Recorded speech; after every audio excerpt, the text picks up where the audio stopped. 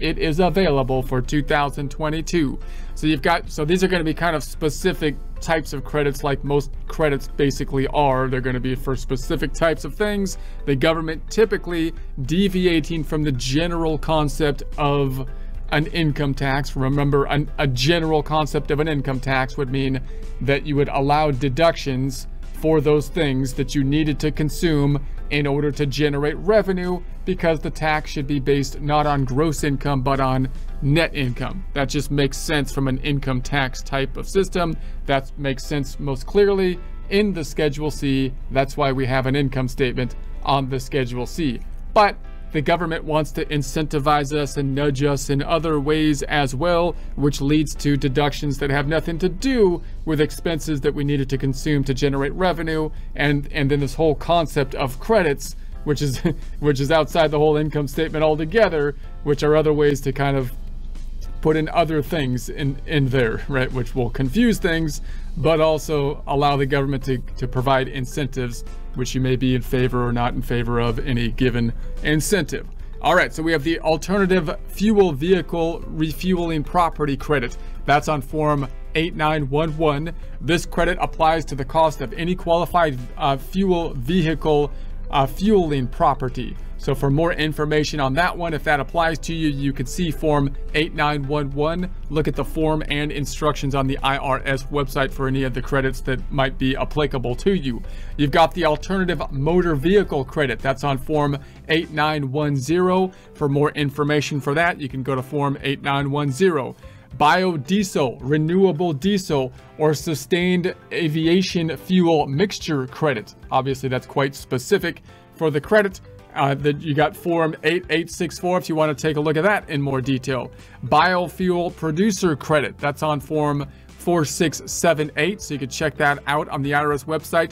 Carbon oxide sequestration credit. So obviously some of these dealing with the global environmental kind of stuff. So if that applies to you, you can look at form 8933. This credit is for carbon oxide that is captured at a qualified facility and disposed of in secure geological storage or used in a qualified enhanced oil or natural gas recovery project.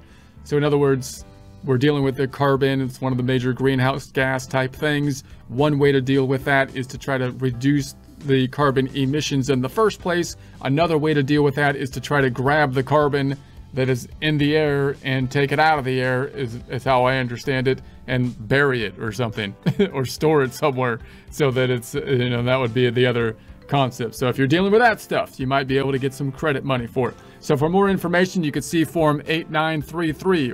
Credit for employer Social Security and Medicare taxes paid on certain employee tips.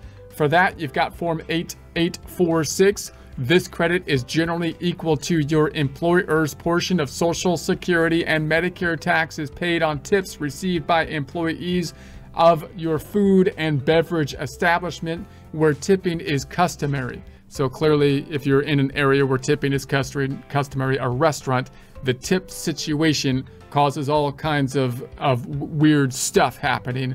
So you want to try to drill down on how you're going to deal with keeping in compliance with the tip situation while also being competitive in the industry.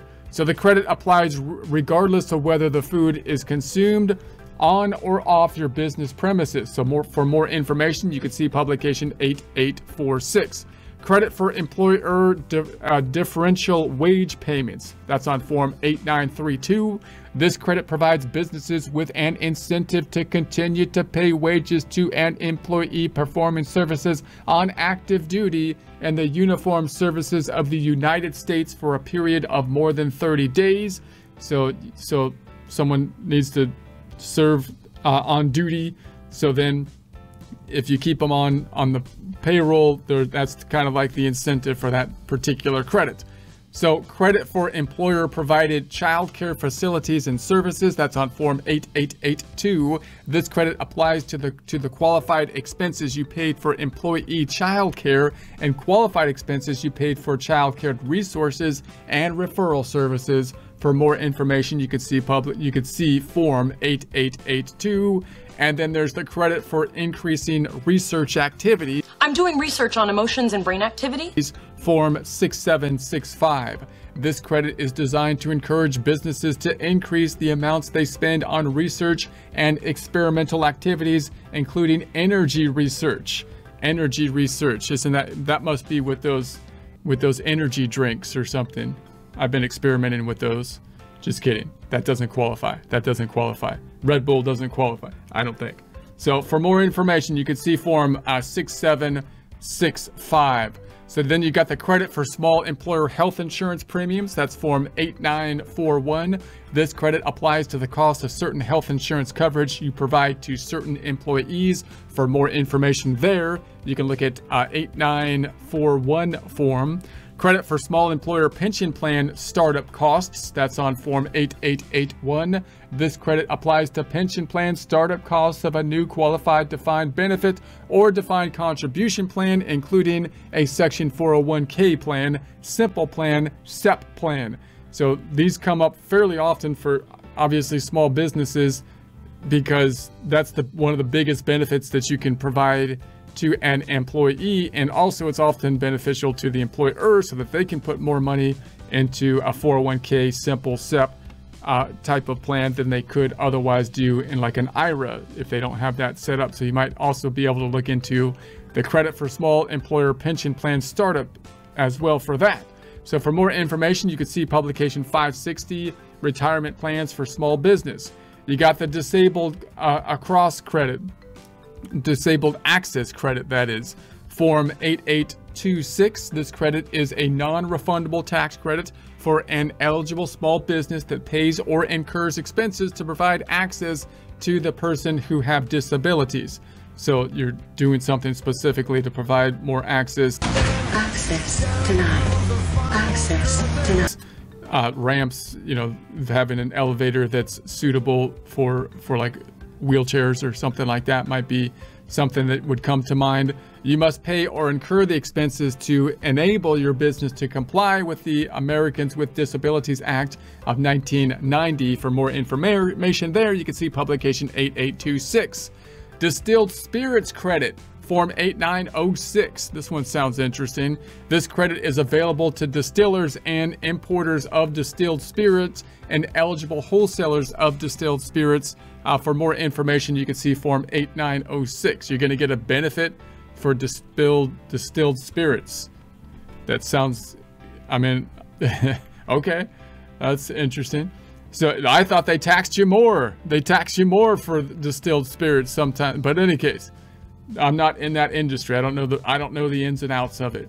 Employee retention credit for employers affected by qualified disasters. You got Form 5884A. You may qualify for this credit if you continue to pay or incur wages after your business became inoperable because of damage from certain federally declared disasters. So now the government has been trying to put in these items to try to keep employment up, even in a situation where you don't need the employees, where you'd normally have to lay them off.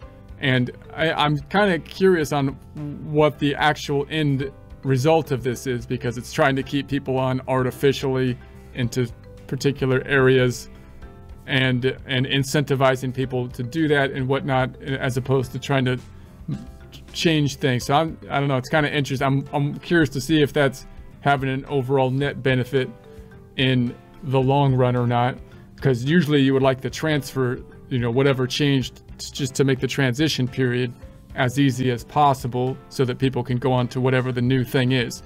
My concern with these kind of credits are that that the downturn from whatever disaster happened could end up being permanent, which means you just kind of, and if you just pay people to be stagnant in the same situation instead of moving on to the next situation, may not be beneficial all the time.